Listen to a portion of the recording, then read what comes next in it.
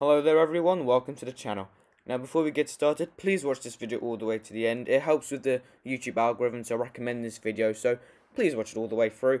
You don't even have to watch it, just leave it playing on mute while you do something else. Also, if you could drop a like on this video, that would be great. It really helps the channel out, or a dislike if you disagree with me. Let's have a fun discussion in the comments, and consider subscribing with notifications turned on if you like. Now, without further ado, let's get into it. How to Train Your Dragon 2 is okay.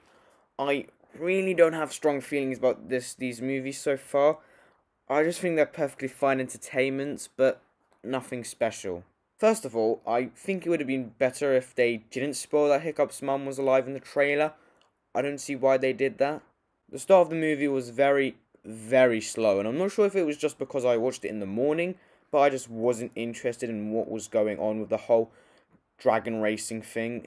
It then moves on to Hiccup and Toothless, which is where I got a bit more interested, as the relationship between Hiccup and Toothless is fun to see throughout the movie, especially at the start. There's also really good chemistry between Hiccup and Astrid, so that was fun to watch and another distraction from the slow pace. Also, the relationship between Stoik and Valko is done very well. I think often in media, when the wife or husband are perceived to be dead after a very long time, and it turns out they're not, it usually plays the other half as grateful and happy, but also very angry and frustrated.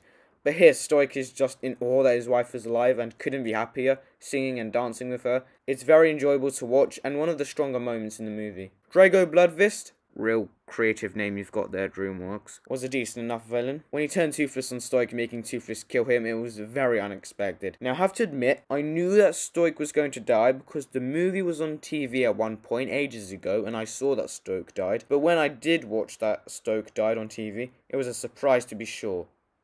But a welcome. No, it was very shocking and I honestly couldn't believe it. Comedy is still good. I would say there is a lot less entertaining and fun sequences in this movie compared to the first one. But I think this movie has more meaningful sequences. And Fishlegs reading out them Yu-Gi-Oh cards is perfection.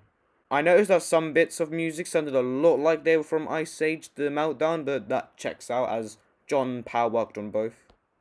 Overall, I liked the movie. It's perfectly fine.